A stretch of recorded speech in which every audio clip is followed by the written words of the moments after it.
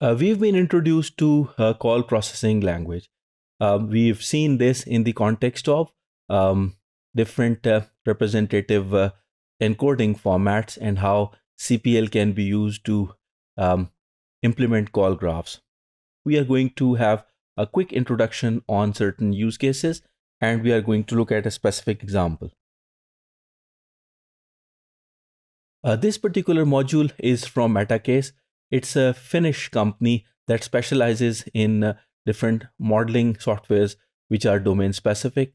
So they have come up with an interesting CPL tutorial that I've referred to for describing how exactly call flows are managed in CPL.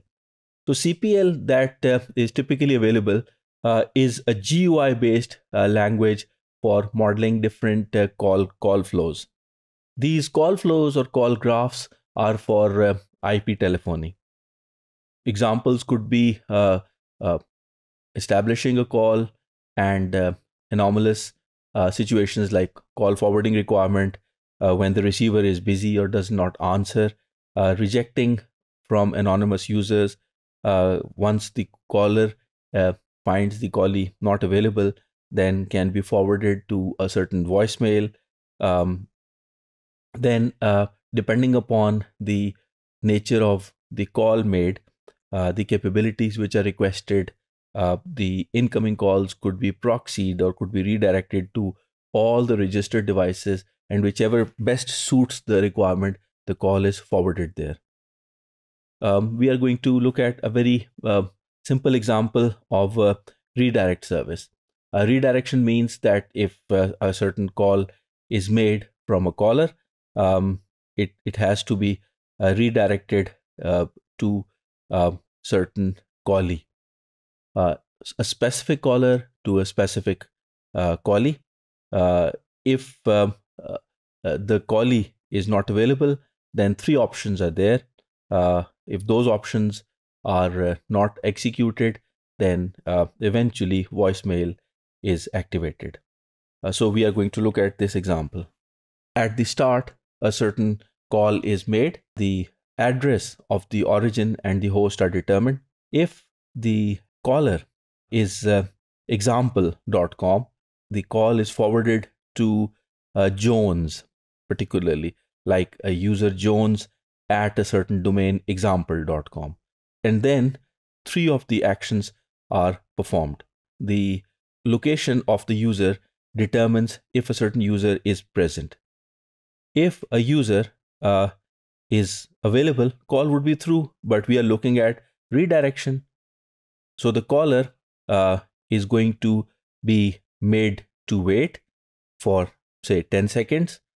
And depending upon how the callee's unavailability is determined, whether it's busy or there's no answer or the call could not get through, then the voicemail is activated.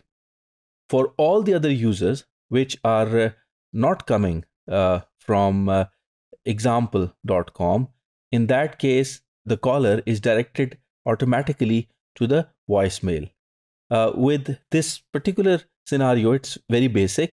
We need to understand some entities. So the root node represents the start.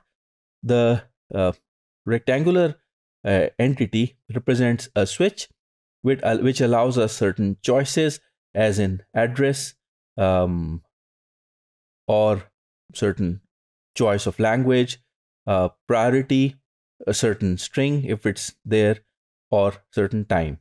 Now, these conditions could be met. For example, if here in this case, if the input is equal to the address information is equal to the one which is stored in the database, then it is given normal priority. This is just an example. Then we have the location that allows the location address to be accessed, and then subsequently reaching out to the certain user can be possible. And then some action has to be taken place. For example, these are known as signaling operations. In this case, Should the call be proxied? Should the call be redirected? Or should the call be rejected? In the example that we just saw, that was a redirection example. And then these arrows mark the continuous bold line represents a condition that is being met. And once the condition is not met, then this dotted line works. So just have a look at it again. This example was taken from metacase.com.